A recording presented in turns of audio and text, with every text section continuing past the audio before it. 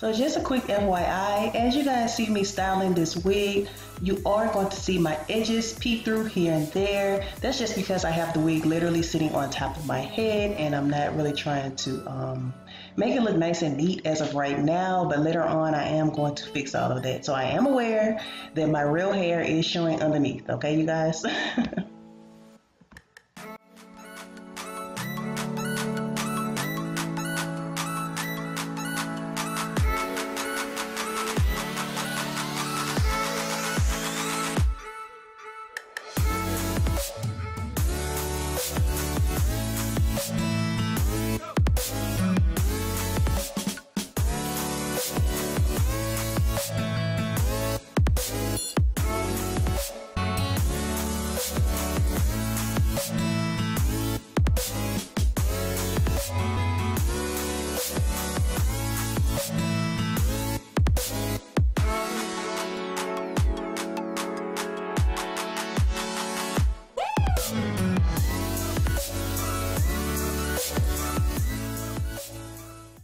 Okay you guys, so this is how the hair ended up turning out, and I must say that I'm okay with how it turned out. I'm just not in love with how it turned out. It's okay.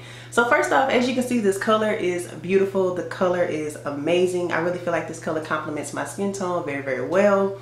But unfortunately, this hair does have some cons when it comes to this initial review. For one, I feel like this hair is on the shorter side. I ordered an 18-inch, and normally 18-inch does not fall on me this high up. It falls on me a tad bit lower. Did I measure the hair? No.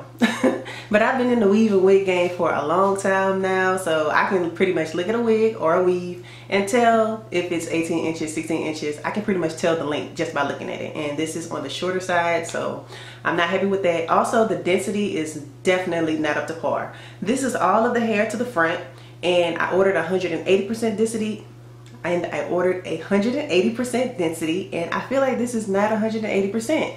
This is definitely on the thinner side. The purpose of me ordering a thicker density is to have thicker hair, to have more volume. I like wigs and weaves with volume that are voluptuous, and I just don't feel like this hair is giving me that. Had I known it would have been this thin, I would have ordered a 200% density, so I am not happy about that. So other than that, I'm not really dissatisfied with anything else.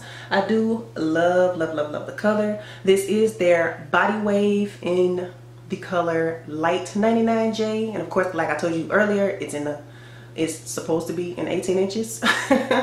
And they do have two 99Js on their site. They have a light 99J and they have a dark 99J.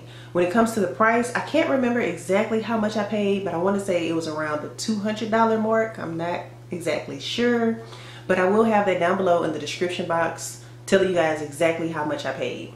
The texture on this wig is so silky, it's so pretty, it's so flowy. It's pretty hair. I just wish it was thicker, that's all. So I think that's pretty much it when it comes to this hair. I will be giving you guys a 1-month update. If you're interested in that update, make sure you hit the subscribe button down below so you won't miss it. So like always, don't forget to like, comment, share, and subscribe, and until next time y'all, bye.